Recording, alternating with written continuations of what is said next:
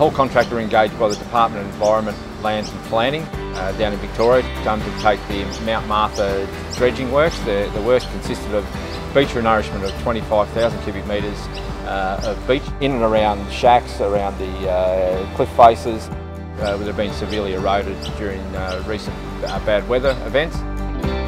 Haul Contracting selected the cutter suction dredge Warraba. Warraba is a small, compact, demountable dredge. It was mobilised down there because it was the most suitable size. It had previously undertaken works down there in Victoria and proven to be very reliable for the works. It was undertaken on time and as planned, and we have an extremely happy client. The project challenges included working within Port Phillip Bay, which can have very unpredictable weather events. So the guys were able to carefully plan to manage around those events and get through the project without incident.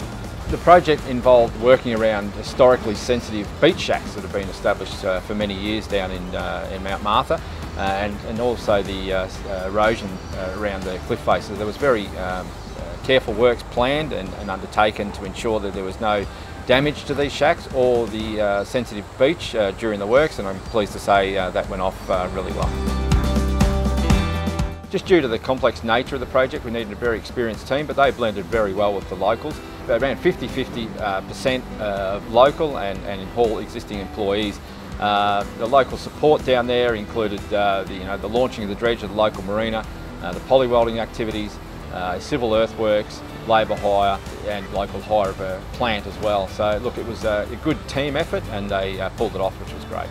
The project had some very sensitive management required, and that included the local marine life, which was dolphins and turtles and other marine mammals that live in the bay. Quite regularly there was pods of dolphins that swam around the dredges. From a safety perspective, there were some real challenges down there. The weather was an ever-changing factor in Melbourne, as everyone knows, so hourly that could change, and Dan and the crew, including Quervis and Riley, were able to monitor those closely and react, and I'm pleased to say we got through the project with no incidents.